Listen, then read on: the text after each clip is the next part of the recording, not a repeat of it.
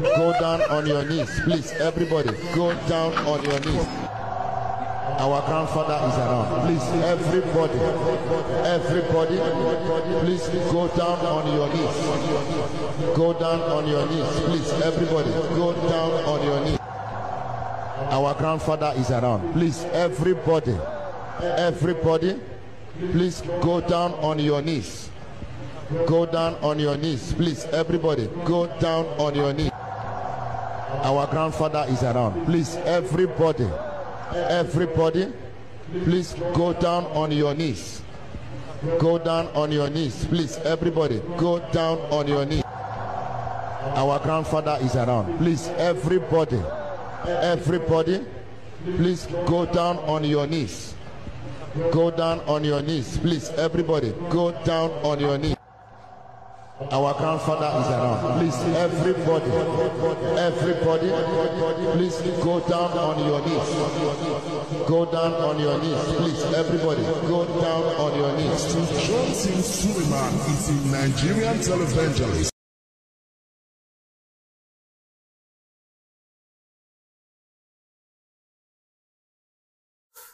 Ah, God. You know, they say person know they no finish. No, it's not my wish to disrespect anyone, but I just want someone to enlighten me. What is the moral lesson behind that video? I want somebody to educate me, because nowadays, whenever you try to hear your own opinion concerning anything that have to do with religion, someone will quote a Bible verse and say, "Thou shalt not condemn my anointing. Thou shalt not condemn my anointing. Thou shalt not judge my anointing." But if someone is trying to correct such an anointed person, they say, "Hey, keep quiet. Who are you to correct an anointed man of God? Who are you? Are you above God? Who are you to correct an anointed man of God? A grandfather is walking. You a small boy who is 75 years old. You don't want to kneel down for a grandfather that is about 40 something or close to 50 years old. You don't want to kneel down. You 80 years old small boy. You don't want to kneel down for a 50 years old or 40 something years old grandfather. You know, it's crazy, because we cannot even correct or react to something again in this world. When you correct or react, it becomes a problem. See, the only thing I just want to say, I beg God, I beg. If there is any form of punishment, if you are punishing this generation, please spare me. This generation that is just filled with cruise, I beg. See the other pastor now, they wear heels. Red heels, dancing in the church. Cruise nation, please. I have nothing to do with this cruise nation. I am just here trying to do my bit by reacting to some certain things, trying to correct. That's what I'm doing. I'm correcting the generation in my own little way. But people no go stay here. It's crazy. That is a very respected man of God by his own followers, Pastor Suleman. And the other pastor wearing heels, I don't know that pastor. You understand? It's just crazy. I don't seem to understand. I don't seem to understand it, guys. What is the moral lesson about everybody on your knees? That is command. That is force. Command. You are commanding. Everybody on your knees. You are commanding. Everybody on your knees. How we hear respect is given is not respect is given willingly. It's not through command. It's not force.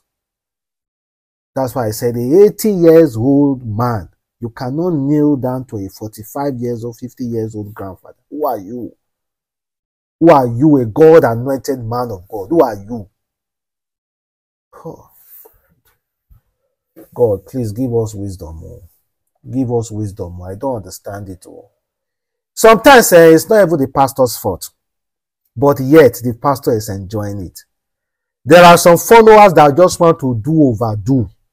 Pastor never really seek for such thing, but you just want to overdo. Don't forget when Judas brought those police, let me say yes, police, security to come and arrest Jesus Christ. One of Jesus Christ's disciple overdo. He go cut whether Judas ear cut. Now Jesus Christ say, no, you don't go overdo it, I no send you. He restore Judas ear immediately. Sometimes, if they are worshiping you, because it's only God that I can kneel for. It's only God. It's only God that I can kneel for and worship. Not man. Not man, never. Most of you in that church will dress, will wear your glasses and stand as long as you can and be calling God's name. Jesus Christ, God, God. With so much disrespect. This is a man of God. You do this. Kneel down any step you take. What the hell is going on, man? Come see. Don't be a zombie in this already corrupt world. Today is church. Please try to go to church, my Christian brothers and sisters. Don't be a zombie. The only zombie that they push. Don't be a zombie in this already corrupt world. This world is corrupt. Now, you now being a zombie inside this kind of corrupt world. Sometimes it's not this pastor's fault. It's the followers' fault. They just want to, they are not satisfied with just merely worshiping God. They are not satisfied. They feel they need a representative of God on earth. They want to see something to represent God. This is the same thing the Moses followers did. They are not satisfied with just merely worshiping God for who God is. They want a representative. That is why they go continuously overdo.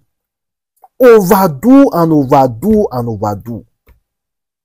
Well, in this crude nation, I beg God, I beg, spare me. I'm not about that cruise. I'm not there for that cruise at all. Well, that being said, and I saw EFCC go ransack Akure nightclub. They came in tens, let me say tens, and they went into this club, dealt mercilessly with everyone. In fact, they are being accused of removing CCTV, disconnecting the CCTV according to the accusation, disconnecting the CCTV and brutalizing ladies, women. In fact, go check the picture on my Telegram, adamslinkmedia Telegram. Go and check the pictures there and the videos there. You will see women, butos, how EFCC apparently, allegedly, I'm not sure about the news because I wasn't there. Allegedly, how EFCC officials use cane and cable to dislocate all those women. The videos are there. But I wasn't there. I'm not going to bear false witness because I wasn't there. But they are the one that posted the video. They said it was EFCC officials.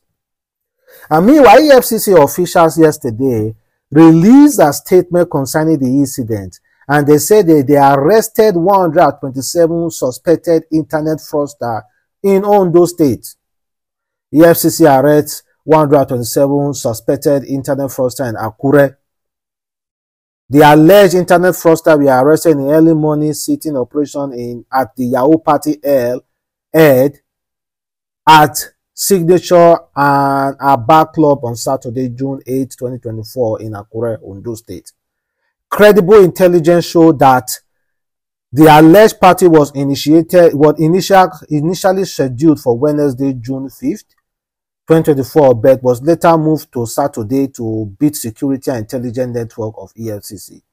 The suspect has given useful information to investigation of the directorate. Items recovered from them include 10 exotic cars, phones, laptop, motorcycle, wristwatch, and many incriminating documents.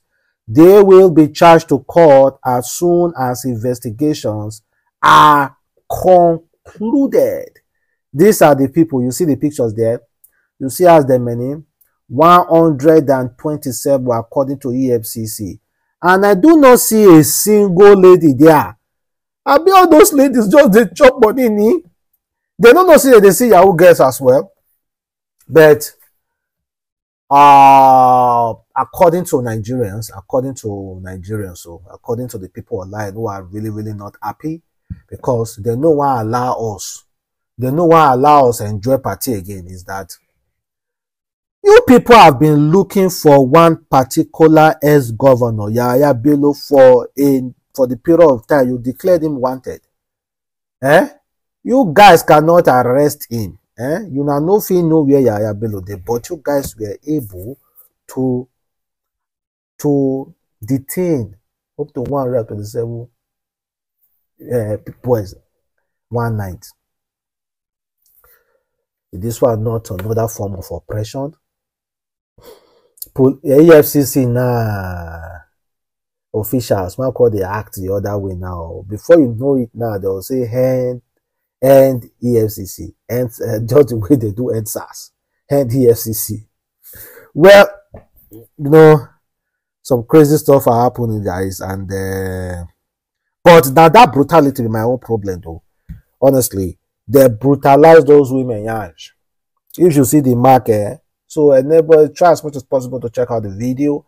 I cannot really tell if it was EFCC agent that actually brutalized them, but what is shown, the things that were written on Twitter and everything, that is what I'm using to backing up my statement now because of what they said. And EFCC never really spoke about it. EFCC no even go there about women. They only said they arrested 127 Yahoo boys. Internet fraudsters. They arrested them, suspected. So they never revealed their face. So let me say, after much investigation, more than half, they will release more than half.